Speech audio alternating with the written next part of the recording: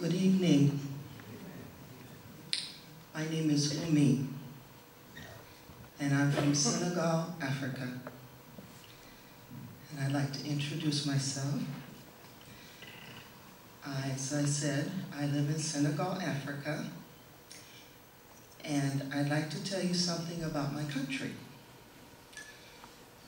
We have a population of almost 11 million people. The religion in my country is 94% Muslim, 5% Christian, and 1% indigenous beliefs. The adult illiteracy is 54% of men and 28.9% of women. Our government is democracy. Recently, Michelle Ricketts came to our village with a bunch of women from Sisters in Service, and they came all the way from the United States to see us. And they left the capital of Senegal, which is in Dakar, and traveled a small village where I first met them. Michelle and her party left Dakar on a cool day, driving on narrow paved roads, dodging donkey carts and herds of goats. After about an hour, the driver took a sharp turn and headed out over an expansive plain that stretched out under the scorching sun. They traveled another hour along a bumpy dirt road. The first thing you see as you approach this small village is the sharpened stick goat pens. Pretty sharp too. Michelle said she could not get the words of a Christian woman from Dakar out of her head. The woman told her to please encourage our sisters in the villages. You see, the Senegalese women don't do much. The husbands have all the power. They make all the decisions. We just follow along. As in many Muslim countries, men can have up to 4 wives and many children. And it's up to the wife to make sure that her children are fed. And if possible, a little bit of education. Just to fetch drinking water, we must carry, as you see on my shirt, buckets of water on our heads. And it takes about 4 hours every day to go get the water. That's a lot. And when Michelle arrived at the village, I was meeting with a small bunch of women, and I was sharing the gospel with them and with the children. You see, twice a week, I leave the comfort of Dakar, and I come to this village and share the gospel message. I became a Christian because some foreigners left the comfort of their homes to come to our village and share with us the gospel of Jesus Christ. I am so thankful for God's salvation that I go to the villages where women haven't heard the gospel, and I share it with them. Because of great poverty, the village men have to leave the village to go find work. And this means that the women have to struggle to survive with the children. And they do it all alone. The thing that draws them most is prayer. I tell you, they ask me to pray for things such as a woman to have a child, and God answers their prayers. God answers our prayers. One man asked for us to pray for him, for his wife to have a child, and it happened. We take prayer very seriously in our village. And they are greatly moved by a God who answers women's prayers, because the women feel that they're too lowly for God to answer their prayers, and they're so excited when God does. Muslim women believe that God is too distant to even be approached with a personal problem. And they believe that a Marabout, who is a leader of a mystical order of Islam, is the only one in our country that can communicate with God. But we can tell them that's not true, because we have seen God answer our prayers.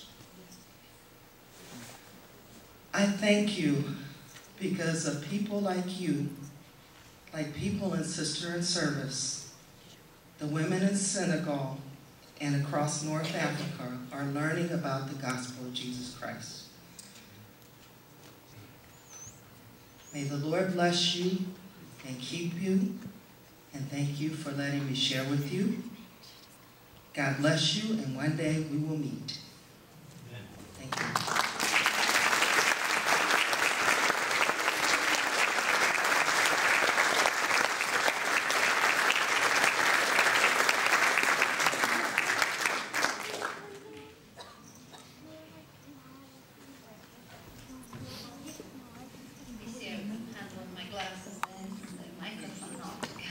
You know, things oftentimes don't go exactly the way that we would hope they would. You know, we wish there would have been sound there.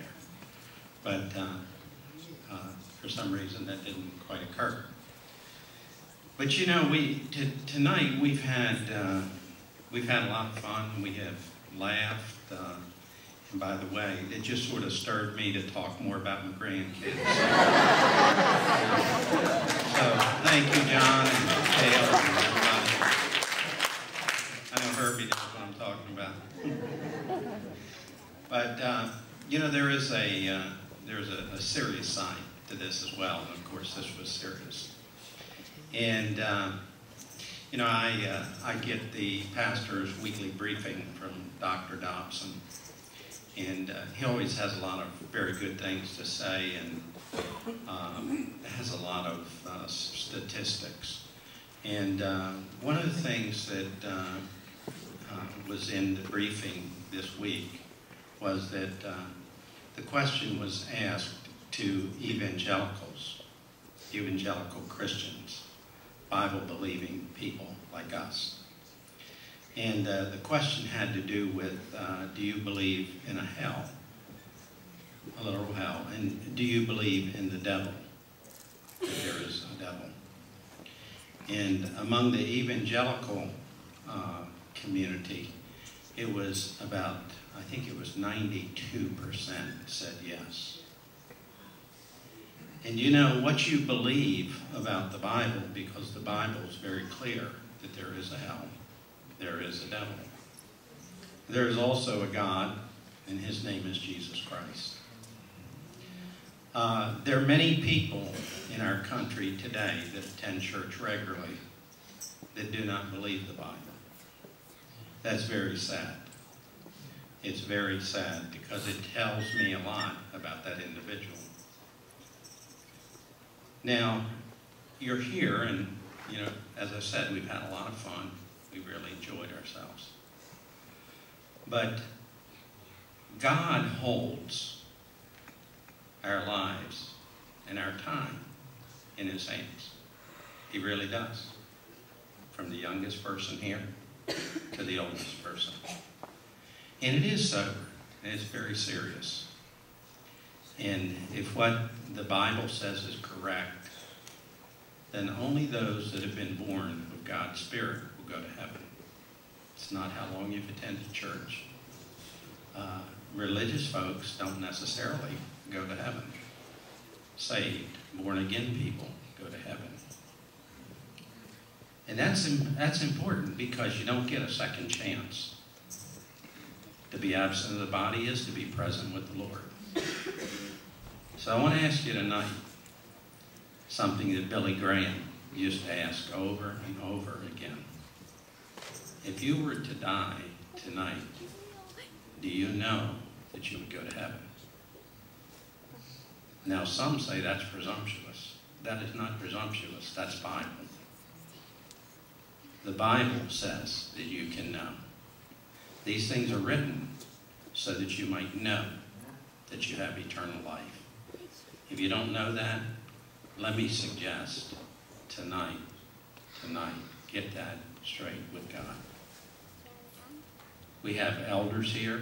Be more than happy to pray with anyone.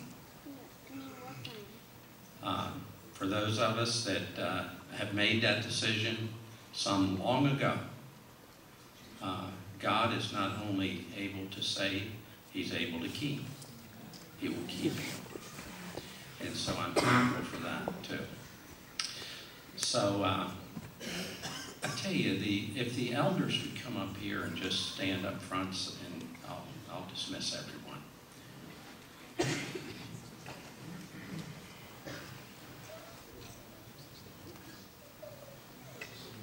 If you are in need of prayer for anything, whatever it would be, if it's for your eternal destiny or some other need that you might have, we always consider it a real privilege to pray for people. So would everyone stand, please?